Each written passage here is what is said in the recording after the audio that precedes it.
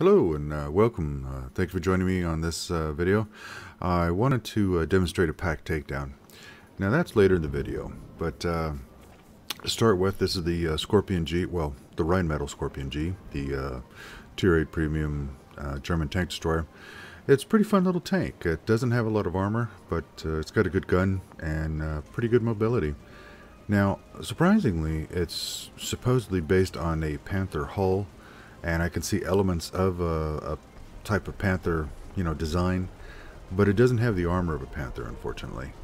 But I guess you can't have everything. And really at Tier 8 that wouldn't do you a whole lot of good, but it would help a little.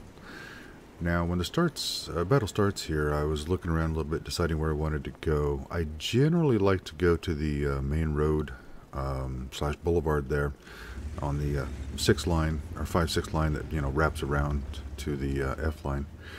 Now a lot of times other tanks go there, so I try to go where I can help the most, and in this instance nobody's going there, so I went ahead and grabbed my little spot here that I like, and I like to shoot across at tanks that are trying to zip across like that one, to get to the center circle, I guess.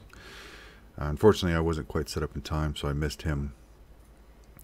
But, sitting here waiting. Oh, see, here we go. Chinese tank destroyer got spotted. I don't think I spotted him, but I did take a shot, got a nice hit, and then he pulls away. Unfortunately, I didn't track him. That would have been real nice.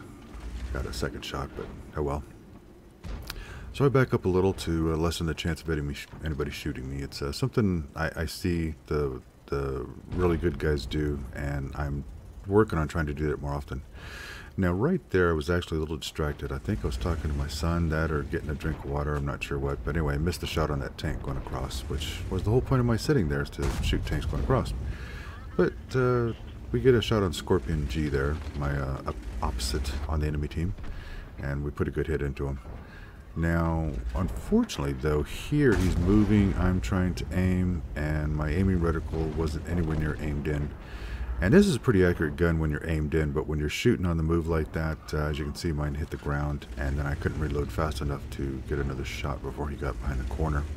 And he took out the M46, and as you can see, the M46 a little salty there, saying that he shot first. But it's the thing about playing these online games. It's not so much whether you shot first on your screen, it's whether the server recognizes that you shot first. And unfortunately, the server recognized that the enemy Skorpian G had shot first, so it sucks. I hate it, but what can you do? So I decided to move up on that Skorpion because he hasn't poked out. And again, I fire on the move, and you can see all I did was track him, but I noticed he was low health, so I thought, well, I'll just ram him. So I did. Took him out. That was great fun. I loved it. I bet he was probably raging about it, but I don't know. We don't have cross chat anymore, so no way to know anymore. Well, I guess I could have texted him after the battle, hey, were you raging? But I don't think that's a good thing to do. Now I started to nose out there, but I noticed those enemy tank destroyers, or at least one of them, the Tortoise, was pointed down this way, and as you can see on the little mini map, he's still moving this way, which means he's still pointed this way, and I don't want to drive out in front of a Tortoise. It's a real short lifespan when you do that. But once I noticed he went around the corner, I pulled out, I shot the Waffenträger Auf Panzer IV, and then somebody else finished him off. Now here I see the Tortoise is still turned away from me, and I try to dash out and get behind him, but unfortunately he had other plans and had already turned to shoot at me, and I end up taking a hit anyway, but I get away from him before he can reload again. So I come over to help this Batchat take out the mouse, and I get a shot into his lower front plate, and he fires, and I don't know if he missed me or if he was aimed at the Batchat, but either way I didn't take that shot, which is good because I don't know if it would have finished me, probably not, but it would have taken most of my health anyway. So here I get behind the mouse, and you can see I put a shot into the back of his turret. I shoot again, but I think that one went a little too high. I had the gun aimed too high. So here we go, I shoot again, and I don't remember if that one penned or not. And unfortunately, while I'm recording this, the game volume is real low. So in any event, the Batchat, or the Bulldog, gets next to him. I should put another shot into the back of the mouse's turret, and the Batchat finishes him off. So that was a pretty good little takedown. The three of us combined together to take down that mouse, and I think somebody else might have been firing at the other side of him. That T-34 might have been. I'd have to go back and watch the replay again. But I just thought that was really good work. The three of us possibly 4 of us just worked together to whittle away at that mouse and take him down. Unfortunately, a lot of times, I'm sure you all know, you can find yourself fighting a tank all by yourself with little to no support. And I don't know if you noticed, but nobody typed in there, help or, click the map, and we just all did it. We just converged. It was really good.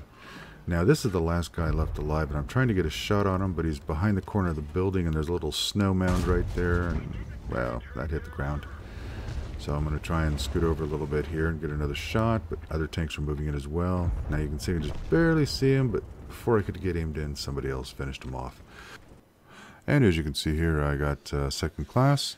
I did 3,000 damage. I believe I was second on XP. So it was a pretty good game. And on the end screen here, you can see I actually netted 69,000 credits on that. Now the team worked pretty good here, and I thought it was really good for a random pub game. I hope you enjoyed this. Thank you for joining me. Bye.